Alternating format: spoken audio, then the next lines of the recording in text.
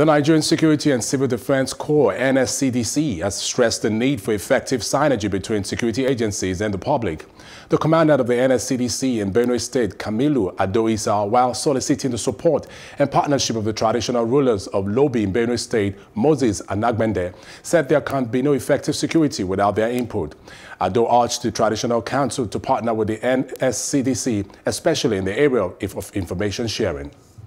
For any security organization or the security architecture in the country in general to work, you need the traditional institution. Traditional institutions and religious leaders should never be ignored if we really want to succeed in curbing all the criminality that is going on in this country.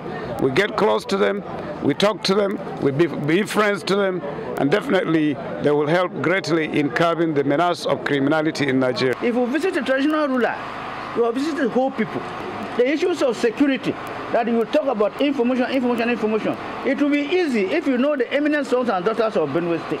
So that even in their houses, if something's wrong, they will telephone and tell you that, oh, not directly you, but the cause of this kind of meeting, you will know yourself. Security is about working together.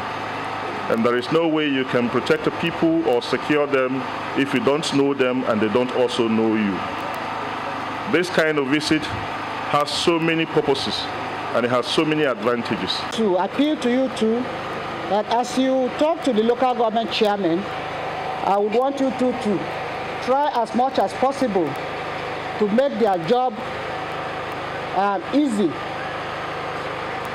Either they have no vehicle, or the vehicle has no tires, or the vehicle has no fuel, and they are completely incapacitated, they cannot do anything.